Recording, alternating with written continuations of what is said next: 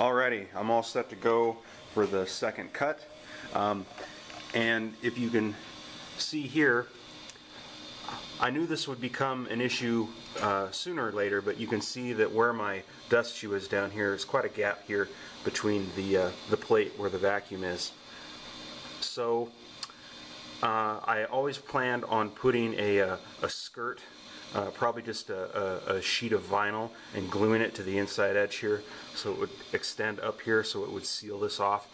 So the dust collector may not be as effective on this run, but it should still be effective just having the bristles there to block the dust from going out the sides and collecting on the bearing surfaces. So I'm not too disappointed here, but let's get started. I'm all set to go. I've got that zeroed out. So let us proceed.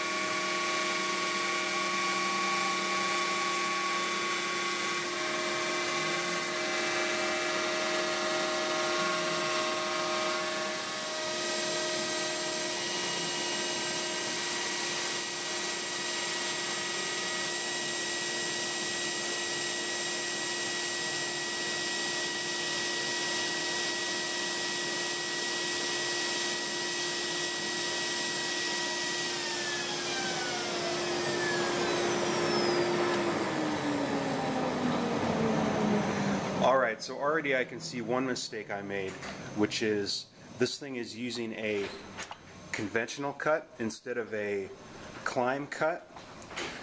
So as it's going through here, it's kind of chipping off, and so far it hasn't killed me, but I'm going to recompile that G code and load a new batch. All it means is that it'll go through a couple of it'll recut what it's already cut, so it won't do anything. But then eventually it'll get back to where it's cutting correctly, and it'll be going instead of going clockwise, it'll be going counterclockwise. So, all right, let's try another time. All right, that only took a minute, so let's get everything going again.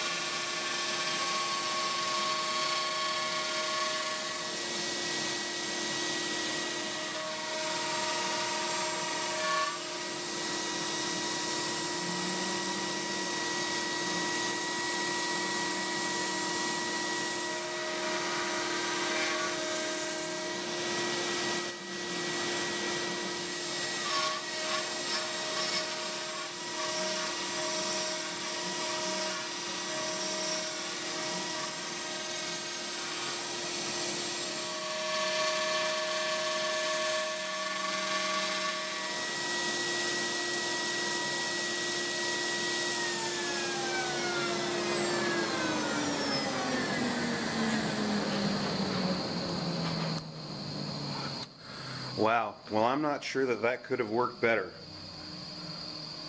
I've got a couple little blemishes you can see there where as it was cutting through it just chipped that off. Probably could have been corrected if I'd taken shorter steps, but as it was, this thing took over an hour to run. Looks great. I noticed that when it was cutting this